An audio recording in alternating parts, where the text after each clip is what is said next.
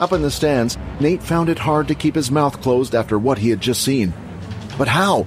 We only fought a couple of weeks ago. Was he holding back, or did he really just get that much stronger in the short amount of time? After Quinn won his first match, he had a feeling that something was missing, but he couldn't quite put his finger on it. Wait a minute. Where's my EXP? Just to make sure, Quinn quickly searched for another level 1 opponent. His opponent was found, and in this match, he wasted no time in dealing with the enemy. Blood Evolver victory. Again, though, there was no system message for EXP. System, what's the meaning of this? You evolve. You're now a level 10. The experience needed was reset. In simple terms, your opponent was too weak for you, so the system didn't reward you with any EXP. Quinn cursed underneath his breath. Frustrated by the situation even more, Quinn went to quickly search for his opponent, hoping it would find him a random user of a higher level that would at least give him some experience. As he used his inspect skill on his new opponent, he was now going up against a level 4 user with an earth ability. Before the match had started, Quinn failed to notice the stands around him were getting filled. More people were starting to watch his games. Hey, so do you think this is that hacker?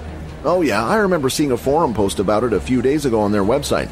A user who used red energy. I thought it was fake though. Well, we will just have to wait and see. Quinn, looking at his opponent, was wondering just how strong he might be.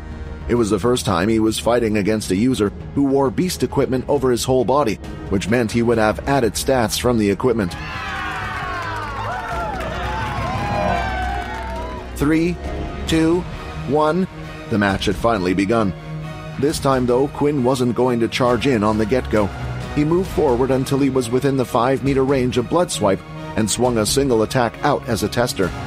The Earth user then stomped his foot on the ground, and a solid wall of earth rose from the floor, blocking the attack. A hard earth spear had risen from behind and stabbed Quinn in the back, causing him to stumble to the floor. 46 of 55 HP. Damn, that's what I get for staying still. But before Quinn could even fully recover, several more spears had risen from the ground, coming straight for him. He rolled and dodged the first few before getting back up on his feet. This match was going to be harder than he initially thought. Wind Walk, boosts activated. Using the boot skill, he was able to increase his speed and avoid all the spears coming towards him from the ground. What an annoying little fly, the Earth user shouted. He then lifted both hands together to create 2 long walls that went past Quinn. As he brought his hands together, the walls moved with it. Now you can only go in one direction. With no other options, Quinn had no choice but to run straight ahead, but he had a plan. Skill Daze. Daze failed, user not stunned. Oh crap! Just then the Earth user created another wall in front of him, then started to punch the wall several times. The parts of the wall came flying out at incredible speed. The attacks were too fast for Quinn to react in time. The pieces of rock ended up hitting him one by one and sending him back. 42 of 55 HP, 38 of 55 HP, 34 of 55 HP. But Quinn gritted his teeth and managed to not fall over. I guess even with his strange red powers, he just can't beat a high level. Well, I guess it was all just hype in the end. But one person thought differently. Come on, Blood Evolver, I could beat this guy in my sleep. I know you're better than this, Nate said. Screw this. Quinn had had enough. He started charging forward once again. The Earth user created another wall in front of him and had done the same attack as last time, punching the wall, causing rocks to fly out. Let's see what's stronger. Matching each rock, Quinn started to throw out a blood swipe for every rock thrown at him. Quinn's blood swipe was clearly stronger, destroying the rocks and continuing to go forward. Seeing this, the Earth user had no choice. He jumped back and had put up rows and rows of walls between the two of them, creating a barrier around 3 meters thick. Screw your wall! Quinn then started to make the motion of the hammer strike, bringing the energy up from his toes to the top of his body. That's it! That's the strike that was used against me, Nate said excitedly. Nate was worried. Although it was clear the Blood Evolver was strong, it was also clear he was an amateur when it came to fighting. Take this! Blood Hammer! Quinn screamed as he let out the hammer strike, and just at the right moment, activated his blood spray at the same time. As his fist hit the wall, it instantly started to shatter and burst into pieces all over the arena. Fragments of the wall came flying out into the stadium. The strike continued to blast through the wall. This was something the Earth user had never expected.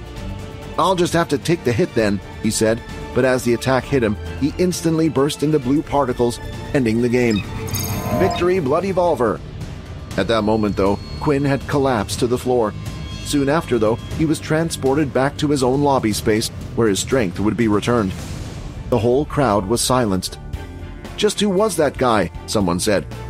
"Hey, can one of you upload that and put it on the forum? Maybe an original has managed to get their ability in the game somehow."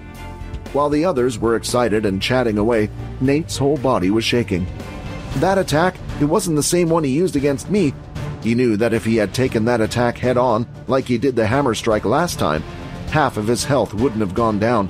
"So, you really did get stronger. Well, I will just have to get stronger then." Back inside the lobby, all of his stat points had been returned, so Quinn was no longer on the floor gasping for air like he had just sprinted a whole marathon. The blood hammer strike skill took up a lot more stamina than I thought. The smile was suddenly on Quinn's face. User defeated, 25 EXP gained, 40 of 100 EXP points. Finally, after defeating a level 4 ability user, the system had rewarded him for his hard work. He exited from the pod, and to his surprise, what looked like a little boy was standing in front of him. "Hey, Bloody Volver," Logan said. "Looks like we finally meet." The boy standing in front of Quinn was quite short. His height only reached to about Quinn's chest. "So how did you do it, huh?" Logan asked. He immediately walked past and shoved Quinn to the side and started inspecting the pod he was just using. He placed his hand on top of the machine and closed his eyes. "Doesn't look like any modifications have been made to the pod. Then how?" Logan mumbled. Then, when looking at Quinn, he spotted that his watch had the number 1 displayed. "What? That's impossible, though. You use such powerful skills in the game. You should at least be a level 5. I could have sworn you were an original." In return, Quinn looked at his watch and saw the number 8 on it. Just looking at the number struck fear into his heart, and he froze. "Should I make a run for it?" "You're not thinking of running, are you? Because I haven't finished questioning you. I need to know how. How did you manage to break my game?" Logan shouted as he started to go off into a rant. "I can understand if you hacked into the system, but this I just don't understand." Logan started getting closer to Quinn as he rambled like a madman. "Why do I seem to attract the strangest people?" Quinn thought. "If you don't want to answer me here, then you can go with me to my dorm room. There's plenty of time and nobody will be able to see us." As Logan touched Quinn's hand to pull him over, something strange had happened. Ability detected. Alterations to the system are trying to be made. Alterations have been blocked. But the strangest thing was, Quinn wasn't the only one who was seeing these messages. Logan was too. He animatedly let go and touched his hand as if he had been scratched by something. Are you a... This was it. Before Quinn could do anything, his cover had been blown. Would he have to fight to the death to keep his identity a secret? Or would he use his shadow cloak skill to hide and run away? Maybe he could run to one of the portals and live his life on another planet. "Are you a robot?" Logan shouted. "Huh?" Quinn replied, confused. You have a system. My ability confirmed it. You must be a robot with a powerful master, an ability that goes above mine. Did Richard Eno create you? That would also explain the game. A robot can't have any MC points, and those attacks must be programmed into your artificial brain." Looking at little Logan now, he just seemed like an excited little kid. Was it better off telling him the truth or coming up with some other type of lie? Quinn thought hard. He took a deep breath. "I'm not a robot, but for some reason one day I woke up and had this system ability. Maybe it was a gift from a god, who knows?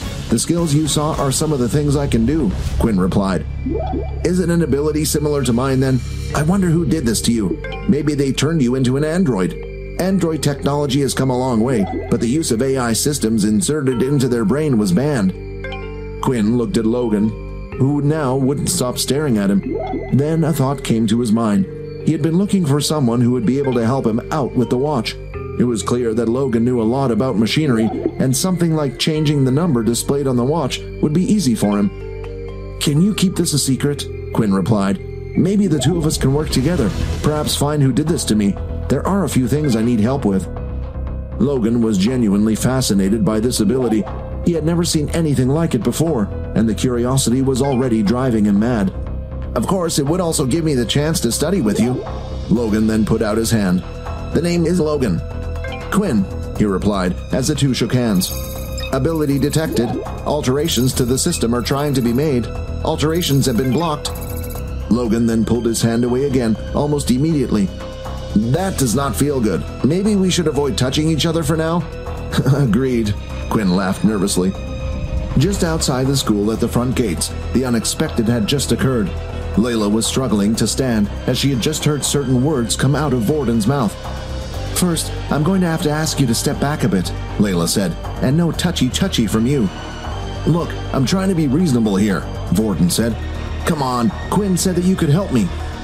Every time she looked at Vorden, she remembered when she was being choked by him. It wasn't a good feeling, and her senses were still tingling all over the place every time he approached. If it wasn't for the fact that Aaron was standing by her side, she would have run the second she saw him coming over. The two of them soon would also be going to the portal expedition together. It was important they tried their best to make up while they could. She let out a big breath and gave in. Fine, what is it?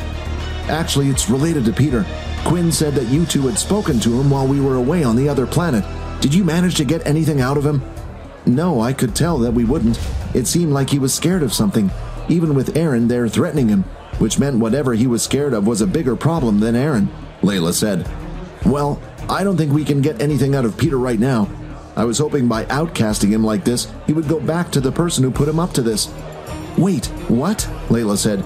You mean you're doing this whole thing on purpose? I understand he needs to be punished, but don't you think you're going a little too far? Too far? Vorden replied. You don't even know what really happened there. Were you nearly killed by a blood-sucking beast, abandoned in a world full of monsters everywhere? Blood-sucking beasts? So did Quinn really? Just then, Layla stopped herself as she turned to look at Aaron by her side. Anyway, if you can't get anything out of Peter, then try a first-year student named Earl. He was the one hanging around Peter before this whole thing started. Earl, got it, thanks for the help, Vorden said. Oh, before I go, Aaron, do you mind if I touch your hand? Aaron stood up from the ground and looked at Vorden for a few seconds. I hope you use it well, Aaron said as she held out her hand. With her ability copied, Vorden then turned away and walked off. He's a tough one, Aaron shouted. Even with my threats, he didn't reveal anything. Don't worry, Vorden said, smiling back. I know someone who taught me a few things. Vorden continued to walk off back into school. Hey, Raiden, looks like I might have a job for you soon.